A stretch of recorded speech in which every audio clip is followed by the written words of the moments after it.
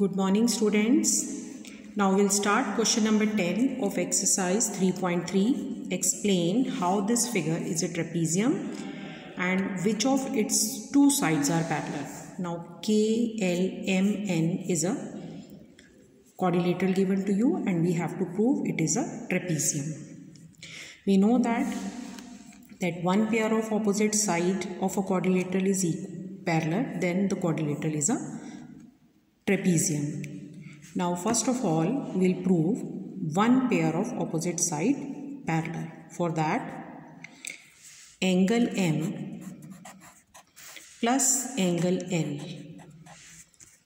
100 plus 80, the sum of these two angles is 180 degree. These are co-interior angles and we know that if co-interior angles are supplementary, then lines are parallel. It means NM is parallel to KL because the sum of these two co-interior angles is 180 degree. And now one pair of opposite side is parallel. Now we'll write, we know that if one pair of opposite sides of a quadrilateral is parallel, then the quadrilateral is a trapezium. It means KLMN is a trapezium with KL is parallel to MN. Now question number 11. ABCD is a quadrilateral given to you in which AB is parallel to DC. It means this is a trapezium and you have to find out angle C. Angle B is given. Now these two lines are parallel and one angle 120 degree. AB is parallel to DC and BC is a transversal.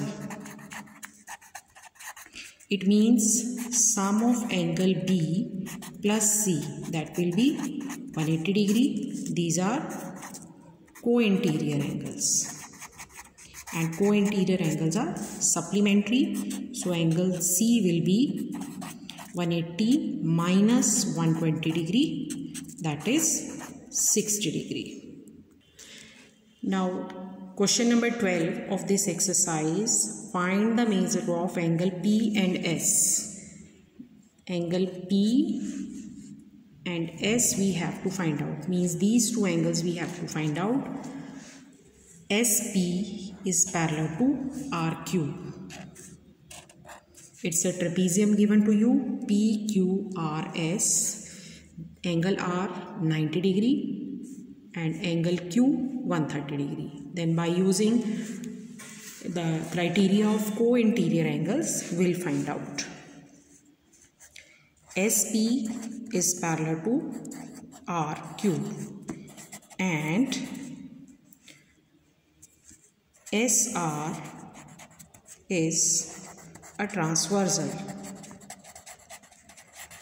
So angle S plus angle R is equals to 180 degree.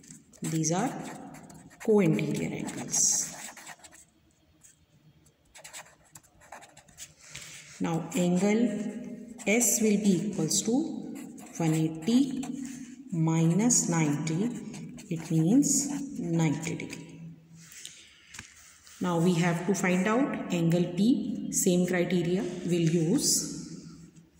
SP is parallel to RQ and PQ.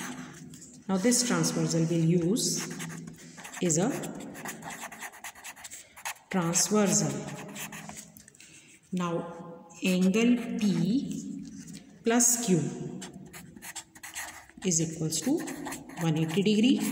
These are co-interior angles.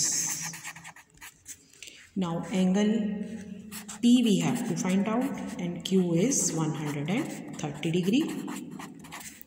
Angle P will be 180 degree minus 130 degree means 50 degree.